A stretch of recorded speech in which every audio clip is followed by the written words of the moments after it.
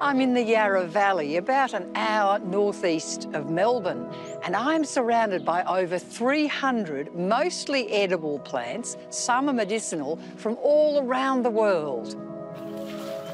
They're all densely packed together to create a one-acre food forest.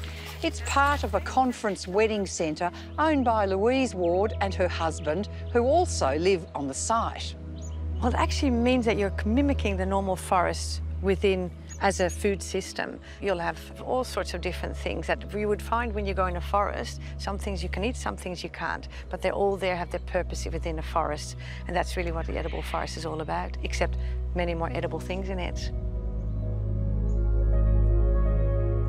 So how did this all get started? I started researching a bit more about gardens and growing things, and while I was doing my research I came across permaculture and also the term edible forest, and I thought, wow, now that would be amazing. So I walked into the office, I think the next day actually, because I'm quite impulsive. I walked to the office and I said, guys, I have had the best idea.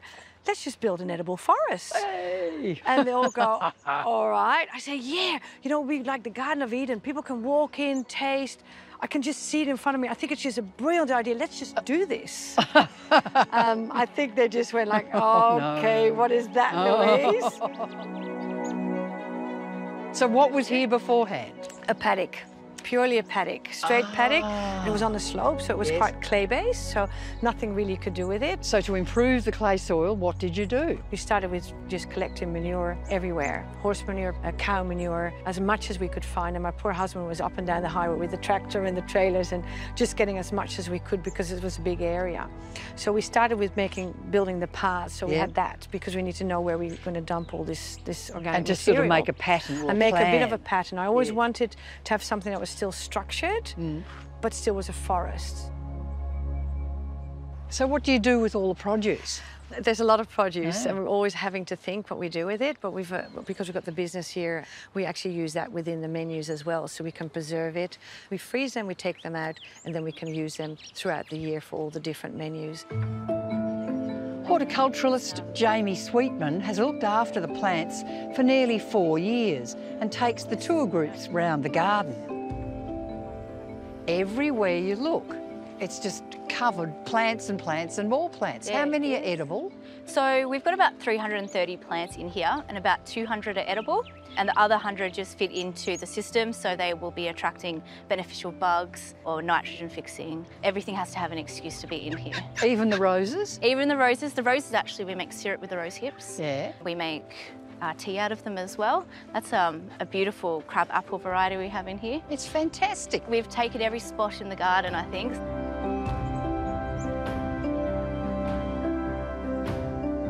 It is a really good effort to put this big netting up, isn't it? It is, and we wouldn't be able to have this garden without it because we are keeping out deer and rabbits and especially cockatoos. All around the fence line is areas, little diamonds, that all the little birds can come in. So we've got blue wrens in here. Look at them. Yeah, perfect example, the little blue wrens. It's lovely. Yeah, so they come in and out of the fence line as they please. So do the bees and the dragonflies and all the good stuff. This is a terrific looking plant, isn't it? It is. Wow. This is our elderberry. So Sambucus nigra. Yeah. The flowers are huge on this one. You can imagine when it's in flower. And we make a cordial and a syrup out of those. But the berries are the main stars, I think, because they're really medicinal, really good for coughs and congestion. And yeah, we do a syrup and a tonic with those. Oh, yum. And they've got a different elderberry. We've got a variety up there that I think is better for the berries. That one's Sambucus nigra golden, so it's just a different variant. Because of the leaf? Yeah. It's got a golden leaf. It's got a lot of a golden thing, and the berries are just double the size. Yeah. And this one, the flowers are double the size, so this one for the flowers for sure. So you should have both? I think so, yeah.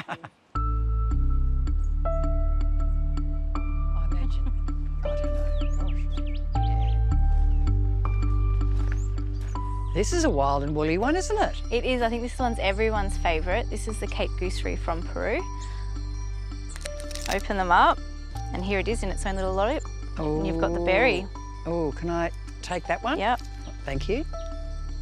Oh, it is nice, isn't it? Yeah, a little bit tart.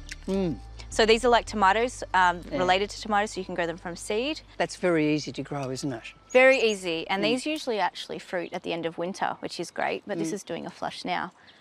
Here's something you don't see very often. What is it? Not here in Australia, you don't. This is a arona berry. The common name is chokeberry. Chokeberry. Why? Yes. You're not going to choke, are you? You won't choke, but they're quite astringent. But in saying that, they have more antioxidants in them than blueberries. Quite easier to grow. They make a great hedge, easy to harvest. They all ripen at the same time and you can harvest them. Oh, they're very nice. Yeah. They look like a blueberry and they're in the rose family. They are in the rose family. Huh. Well. You can kind of tell Beautiful. with the leaf shape. Yes, you can. Yeah, They're beautiful. I love them.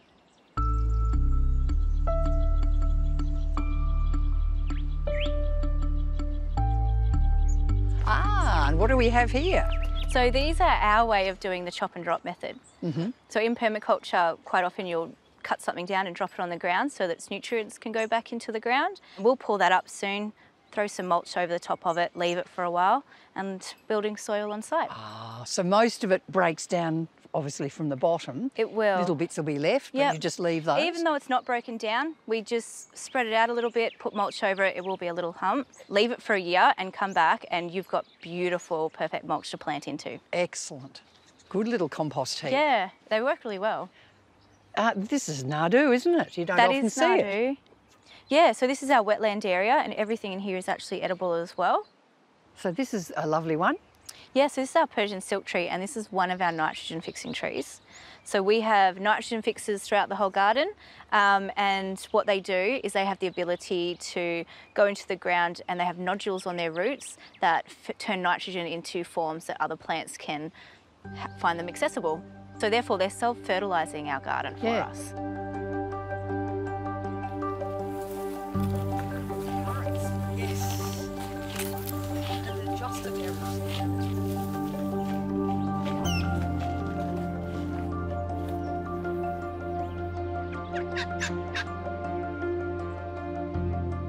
There's an awful lot of plants here, but you must have a special one. I actually have a very special one. It's a medicinal one, so it's not the most beautiful looking one, Yeah. but it's actually this one over here. It's called the gochucola.